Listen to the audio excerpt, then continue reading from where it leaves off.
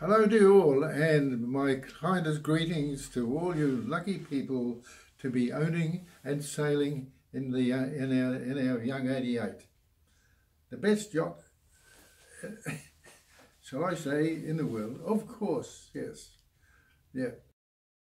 Now you might want to know why I'm here and not over with you. Well, unfortunately, my doctor thinks that I shouldn't be travelling that far at such a quick time, especially when what they might do to me when I get there too. So you just never know, do you? Anyhow, it's as far as the Pittwater is concerned, I can picture you all there, yes, and I can almost picture the Pittwater.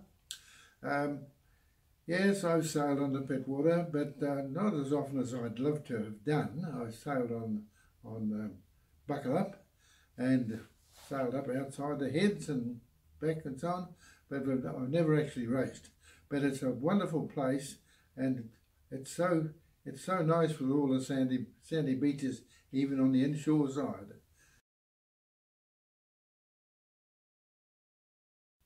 I wrote an article which was published in the October issue of the 1980 Sea Spray magazine, in which I advocated the Young 88 and another boat which I called a Rocket 31 as being very suitable for this. So anyhow, all this was a sprat to catch a whale. I hope that I get somebody that might be interested, as we always do. We publish a design and hope somebody gets interested in it, and you may end up with an order. So here we go. A year or two passed, and then somebody took an interest in the Young 88. The end result was that I sold the plans to some people, and the boat started, and it happened to be Greg Elliott. You know Greg Elliott. His sister and brother-in-law were interested in getting a Young 88 built to these plans. Now, at the same time, Roger Land and his friend Owen Lockerbie both could see the potential in this boat. They also got keen on it. They decided that that there was a future in this boat, that they could go into business building these boats in permanent fiberglass, as mass production boats. So there was an arrangement made where Greg built this hull, and he built the hull in Roger Land's factory, and using this new method of construction, which I believe was the first yacht ever to be built using that particular method of construction. That method has become almost universal now. The first boat was built and it was launched, and the first one to be sailing was Paddywagon. Now Paddywagon was belonged to Ross Field, who you know is a very well top-class yachtsman of world renown. Now, the first time I saw the first Young 88 sailing, Paddywagon, a friend of mine, Gary Bagent, who was an editorial in Sea Spray and a well-known photographer, came out with me in my 12-foot tin boat with the outboard motor, and to see this boat for the first time and see us sailing. Well, as it happened, it was the last few days of August, and you can just remember that that's about the coldest time of the year. And here's Paddywagon sailing along, looking pretty terrific, we thought. And Ross was unhappy about something, and it turned out that he was afraid that the propeller hadn't folded properly. So what does Ross do? He takes off every inch of his clothing and slips over the side in this freezing cold water and frees the propeller and jumps back aboard the boat. I mean, modesty didn't come into it, of course, but it was quite a demonstration in many ways in one, if I might say so.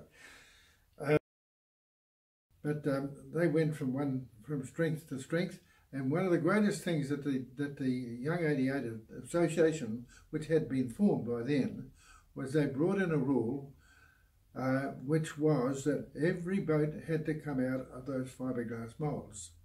Of course, I couldn't sell any more plans, but that didn't worry me. That didn't worry me at all. I was just pleased to see more boats being built, and at that, the fact that the 88 Association has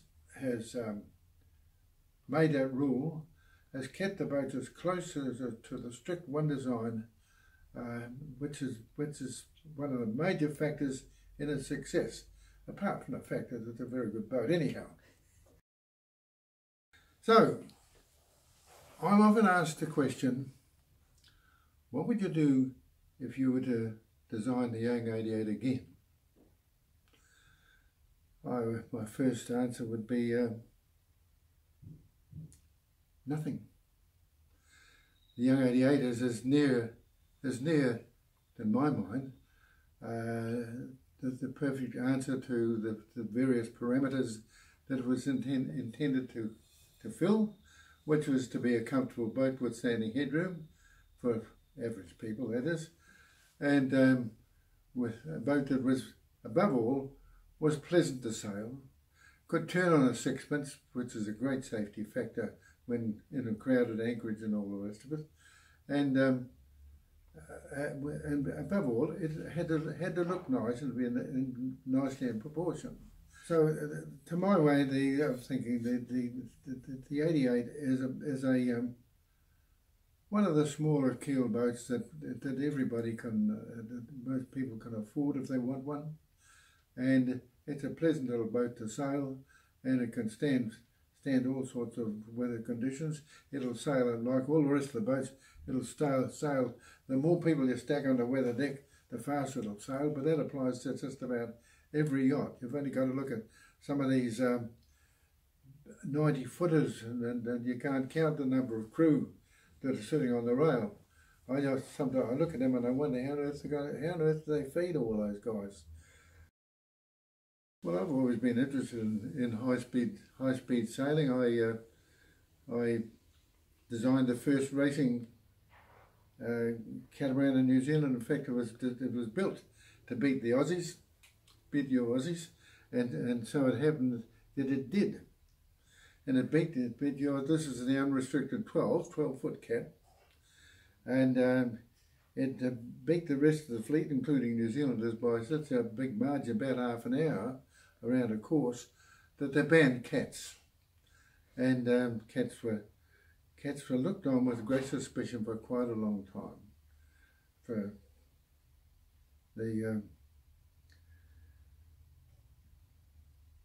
but as for foiling, well, that's a different thing, and I can see that the ultimate in fast sailing is going to be foiling.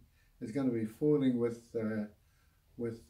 flying rigs, with kite type rigs, not necessarily kites, but kite type rigs, where the wind takes the weight of the kite, and where the kite is tending to lift the boat clear of the water, and where the problem will be to keep the thing in the water rather than lift it out of the water.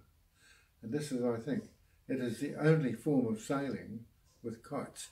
It's the only form of sailing that doesn't rely on weight for its power. So,